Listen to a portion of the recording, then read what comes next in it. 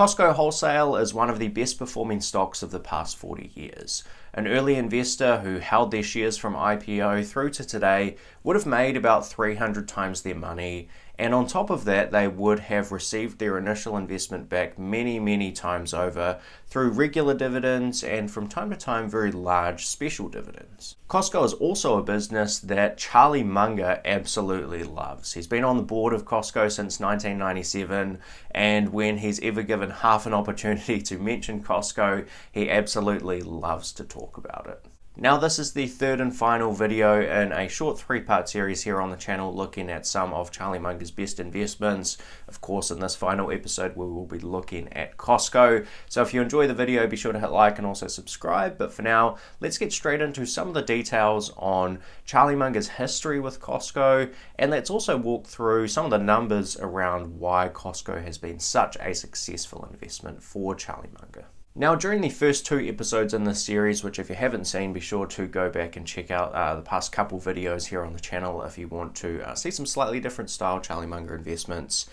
In those first couple of videos, we talked about cigar butts, we talked about very deep value, extremely cheap oil stocks, and we talked about Charlie Munger betting very large on special situations and merger arbitrage and that sort of thing. Now, Costco is getting much more kind of back towards what we know Charlie Munger for, which is buying great businesses at reasonable prices. And Charlie Munger has steadily accumulated Costco over a couple of decades or so at this point. Up on the screen here shows all of the data that's publicly available for Charlie Munger's Costco holding. Like I say, he's been on the board since 1997, and I suspect he's had a holding in Costco earlier than this graph shows, but this is the data that we've got available, and you'll see that Charlie has steadily accumulated shares in Costco over time. And if you're wondering what happened here in late 2010, early 2011, that was actually to do with a transfer of shares related to the passing of Charlie Munger's wife. Costco had some commentary around that in 2010 when they filed a Form 4 with the SEC, and even after that Charlie has continued to accumulate shares. So I don't think Charlie's actually ever sold Costco for reasons of overvaluation or the business not performing as he expected or anything like that. He seems to have just steadily accumulated more and more Costco over the years. And as of the latest data we have in 2022, Charlie is the proud owner, at least directly, of 186,615 Costco shares, which is valued at almost exactly $100 million. Now, we also know that Charlie owns a little bit more Costco through at least one foundation, but that 186,000 shares is the core holding, and $100 million is not that significant actually in Charlie Munger's overall portfolio. For a bit of context, his Berkshire Hathaway position is currently about $2.25 billion. But nonetheless, Charlie loves to talk about Costco and the money he did put into Costco probably somewhere in the late 90s and steadily a bit more, particularly in the early 2000s. It's been a very successful investment for Charlie, and there's a lot that we can learn from him continuing to purchase into the business. Now, many people, of course, will know the business of Costco. It is a membership-only store where you can buy basically anything.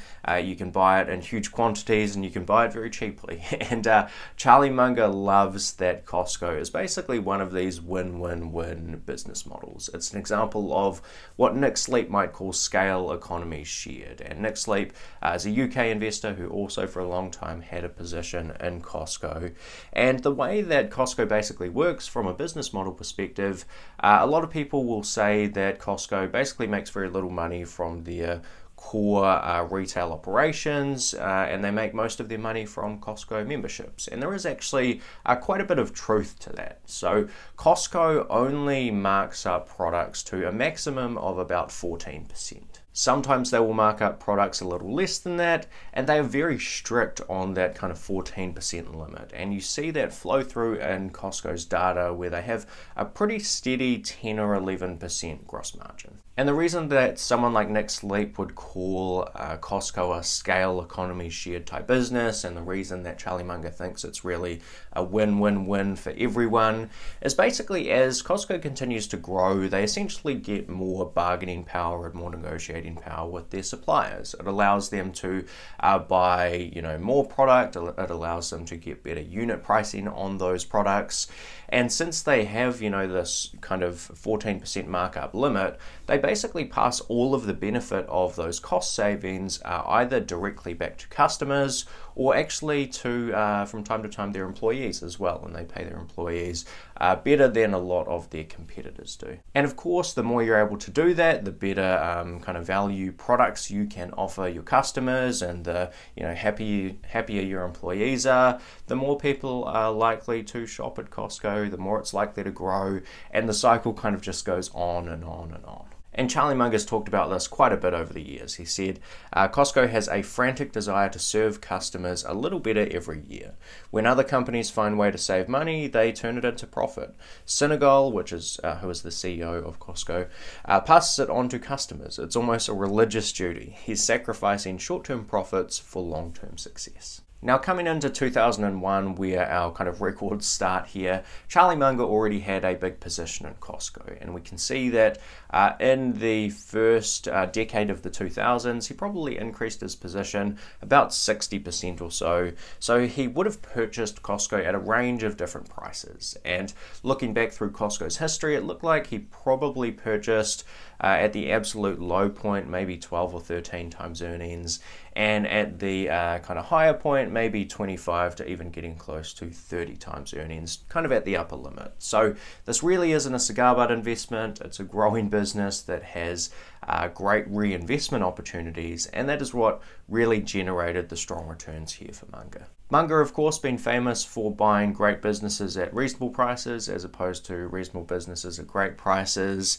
has said over the years that over the very long term for businesses retaining most of their earnings, your return will tend towards the return on equity of the business. And if we look at the return on invested capital for Costco, so this isn't return on equity, return on invested capital will be kind of agnostic of whether Costco had any debt through the years, which was kind of pushing up their return on equity.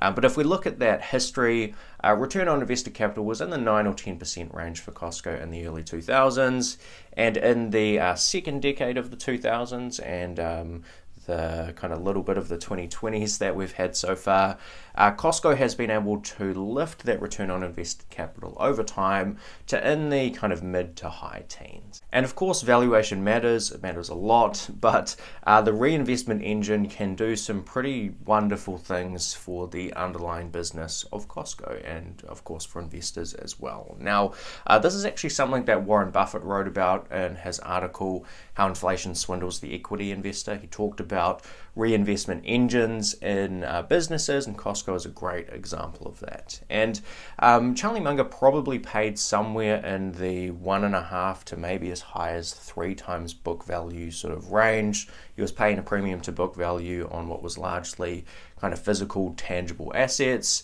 and on the surface of things that can look very expensive. But as Buffett explained in that 1970s inflation article, companies that have the opportunity to reinvest capital can generate really good returns even if you pay a premium to the book value. Think about it like a very high quality or a very high interest bond. Costco has generated about a 10% return on invested capital in the early 2000s, growing now to getting close to 20% returns on invested capital in the second decade or so of the 2000s. And Costco has this kind of weird ability to be able to continue reinvesting capital and opening new stores. Now, if Costco was a bond, that would be like having this weird bond that pays an unusually high rate of interest. That bond would generally sell well above par value in the market if that was truly the case. And this bond with Costco has the other unusual characteristic where you can take your annual interest payments and you can reinvest them at par value, not necessarily at this premium to book. They're able to take your share of the underlying earnings for the business, and instead of paying you a dividend, Costco actually does pay a dividend as well, but the proportion of the earnings they retain, they're essentially able to reinvest at really, really attractive rates. Much more attractive rates than you would be able to if you took your dividend payment and just put it back into some sort of, dividend reinvestment program. So yes, valuation matters, but it's really the strong reinvestment engine that have driven great returns for Costco over time, and Charlie Munger's returns have tended towards what the return on equity is for the business, and he's probably even done a little better actually over time, as there's been some multiple expansion from Costco as well. And even as recently as the past year or so, Charlie Munger has continued to be super positive about Costco's business, and he said this at the recent Daily Journal annual meeting. Costco has never traded at a higher price to sales or price to earnings multiple. How should new investors think about Costco given its record run? Well, that's a very good question, and I've always believed that nothing was worth an infinite price. So at even an admirable place like Costco could get to a price where you would say that's too high. But I would argue that if I were investing money for some sovereign wealth fund or some pension fund, and a 30, 40, 50-year time horizon, I would buy Costco at the current price. I think it's that strong an enterprise and that admirable a place. I can't bring myself with my habits to pay these big prices, but I never even think about selling a share of Costco. Costco is going to be an absolute titan on the internet because they got curated products that everybody trusts and huge purchasing power on a limited number of stocking units. I'm not saying I'm buying Costco at this price, but I'm certainly not selling any. I think it's going to be a big, powerful company as far ahead as you can see. So there are a few lessons here in this Costco investment for me. Of course, the number one thing that has really driven Costco's success is setting up this win-win-win kind of ecosystem. Being able to attract customers more over time has allowed them to grow, which has given them more bargaining power. They've returned that benefit directly to customers and to employees, rather than trying to capture more short-term profits, for example. And it has widened and expanded the moat for Costco. It's allowed them to attract more customers, get more bargaining power, return more scale benefits to customers and to employees, and kind of just do this over and over again. And that is why Charlie Munger absolutely loves the business. And I might even play a little clip of Charlie here talking about his recent shopping adventures at Costco. I bought at Christmas time a flannel shirt, a bunch of flannel shirts at Costco. They cost $7 each, more or less. And it was a soft flannel, and it was better and so forth. I bought pants. I think they were Orvis pants. And I paid like $7. They stretch around my waist, and they're partly water resistant, what have you. The other thing that was really on Costco's side when Munger built up most of his stake is that it was much smaller than it is today, and it had a very, very long runway, and arguably still does have a bit of a runway to continue opening new stores. And that was a great vehicle for earnings that the company generated each year. They could reinvest those earnings at high rates, open new stores, and continue to build the earnings power of Costco over time. And although it's hard to argue Costco has ever really looked super cheap, that reinvestment engine has generated so much extra earnings power over the years that Charlie Munger's return has really drifted towards that great underlying return on equity for the business over time. And the other final lesson here is that when you've got a great business, it often pays just to hang on to it. Of course, Charlie unfortunately had his wife pass in around 2010 or 2011, and there were some shares that kind of left his direct ownership as a result of that. But Charlie has never gone out and actively really sold a share of Costco. He has very, very few transactions and still probably has generated market-beating returns over the past couple of years just by holding on to great businesses like Costco. So that's it from me for this video, and I really hope that you enjoyed this short little 3-part series on some of Charlie Munger's greatest hits and some of his best investments over the years. If you want to see maybe one more bonus video in the series, drop some maybe company or investment suggestions from Munger that he's done over time, and I'll see if I can maybe do some digging into some of those different really successful investments Munger's done over the years. If I think we can learn anything really valuable that hasn't already been covered. covered. Maybe I'll consider doing a video on it. Or if there's any other super investors that you'd like to see me do a short series on here on the channel on some of their best investments, definitely let me know. But I hope you enjoyed the video. If you did, please hit like and also subscribe to the channel if you are new here. But that's it from me for this one, and I'll see you on the next video. Cheers.